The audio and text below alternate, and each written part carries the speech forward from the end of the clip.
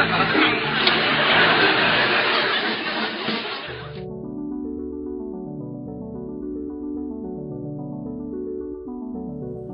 Murder at the Excelsior Hotel is a scenario pack for Arkham Horror.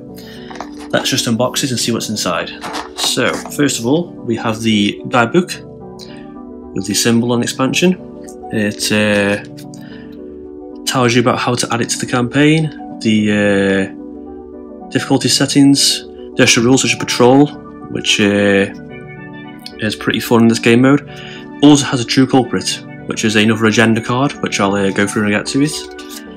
It has 6 encounter sets: Murder at Excelsior Hotel, Alien Interference, Dark Rituals, Excelsior Management, Sins of the Past, and Valid Experiments.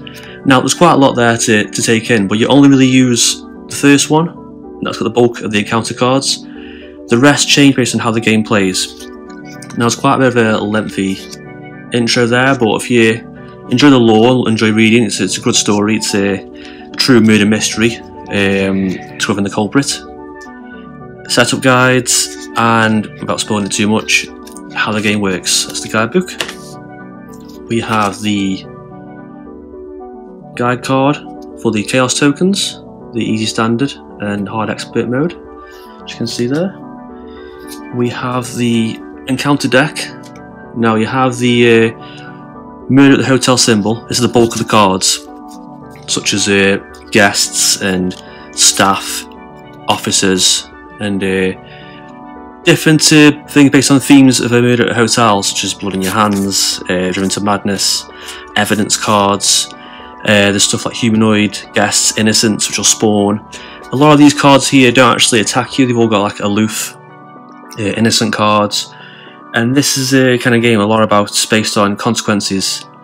And there's lots of ways the game can resolve based on how you act. So there's the cards, the next set there, and they all change depending on how you play the game, so we'll go through that next. That's the encounter deck. So you do get quite a lot in this small pack, which I'm quite impressed with. We have location cards. There's plenty of these, as you can see here.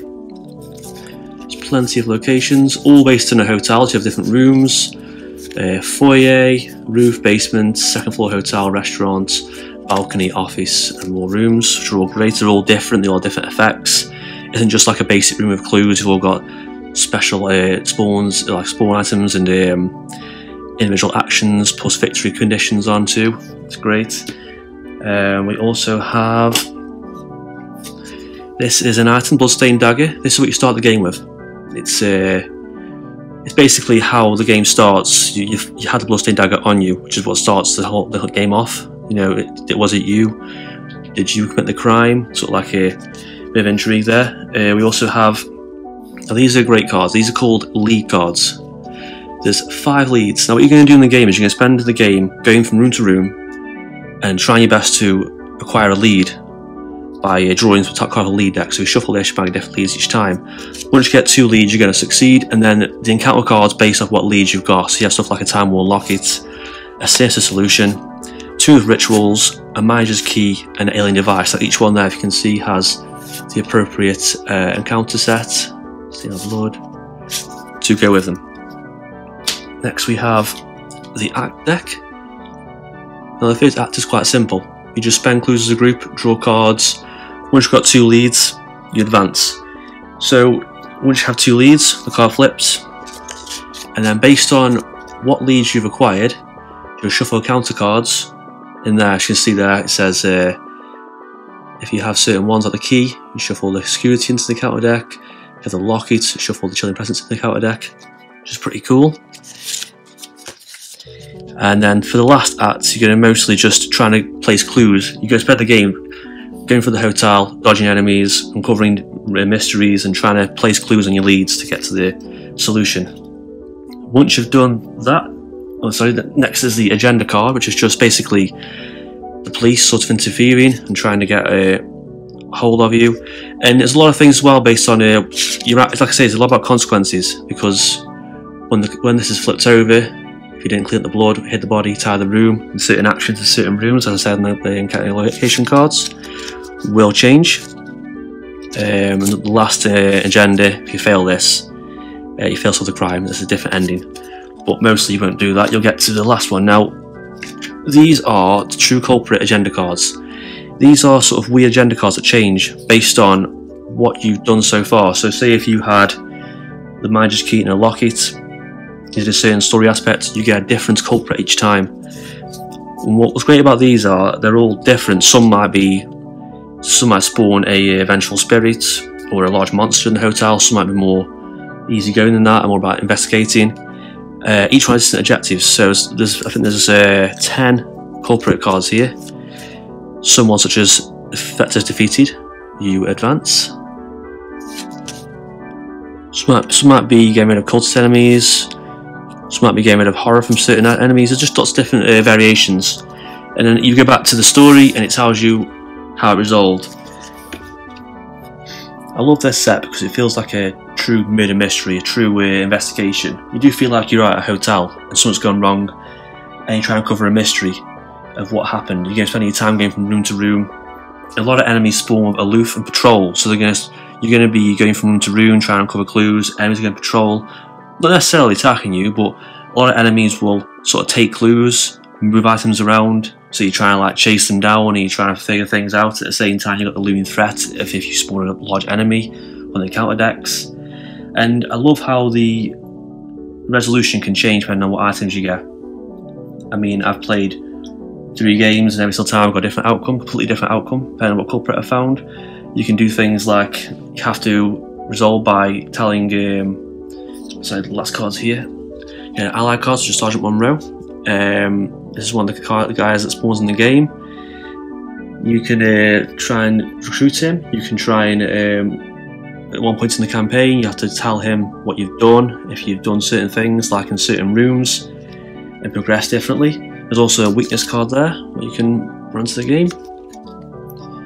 Each location has separate actions on it, you can see there. All different sort of tests. See there, I've got 3 tests on that one. This is where you start from. As you can see here, you want to test different things. So you want to spend your time trying to hide the evidence of what you've done in the room, which will affect the story later on.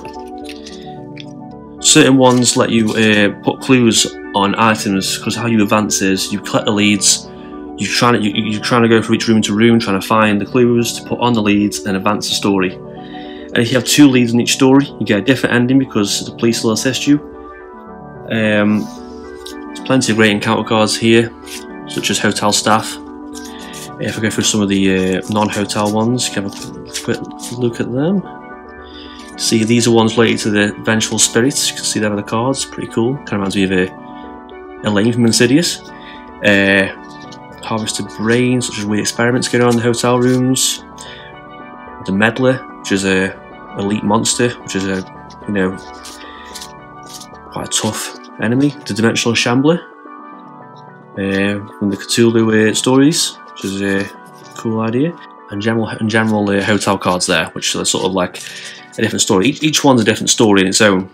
You'll probably never get the same encounter cards twice. You'll shuffle in, you'll get one game you'll be trying to fight a spectre, trying to cover the history of a spectre, and maybe trying to stop an otherworldly threat. And each one relates differently to how the game resolves. And that's a great game to play standalone, as well as put it into a campaign at any point you like. It takes roughly 30 to 40 minutes, depending on how many players you have and what decks you're using. And it's real fun working together with friends, trying to discover the mysteries and kind of see what's happened at the hotel. And it just creates a great feeling of stuck in this hotel, going from room to room and trying to work out what's going on in the game. And it's definitely one to recommend for the price and the amount of content you get inside it. It's plenty of cards. It's a really great setting to play, and it fits the Arkham mythology really well. And I recommend definitely getting this game. And lastly, there's just a lot of resolutions I won't go through, so you can't read them and spoil it for yourself, but there's just a lot of ways the game can turn out. Different resolutions, different truths, different discoveries, and it makes for a great replayability. It's a great game to just keep playing again and again. There's so many outcomes, you're going to want to keep playing to get different ones and see what happens. Any questions about this scenario, just feel free to ask, and thanks for watching.